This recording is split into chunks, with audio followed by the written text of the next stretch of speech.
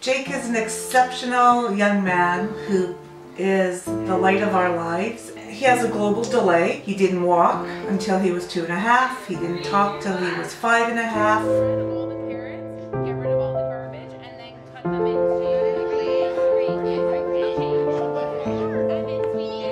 They just let him be himself and do the best that he could do. And that is such a huge topping up of his self-esteem. I cannot say enough about Rena.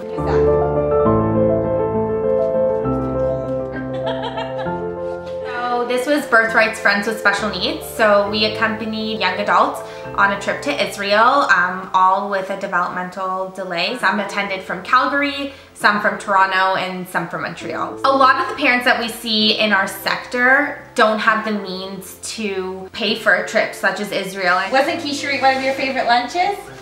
It's really important because everyone deserves to be a part of the community, and they have just as much of a right as any Jewish adult, young adult, or teen to go on this trip. I really think they took away lifelong memories, but also life lessons. It was the most magical, empowering experience.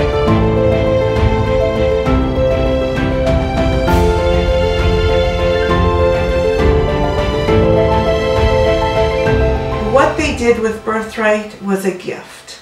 It was a gift we will forever be indebted to them for. It was giving them the opportunity to be able to be independent, away from, their parents. It showed him and all the young adults on the trip that they can be active participants in being Jewish. Just because they have some special needs doesn't mean they're not a vital part of our community. This was such a special trip for him.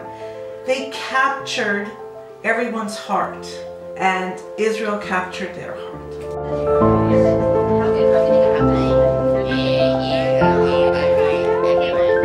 Their hand is everywhere. We just have to understand, it's like a comforter. It just comforts you, and you know that we will be okay. No matter what one can give, one has to understand that that money is just not $1. It's about ensuring that everyone is inclusive to each other.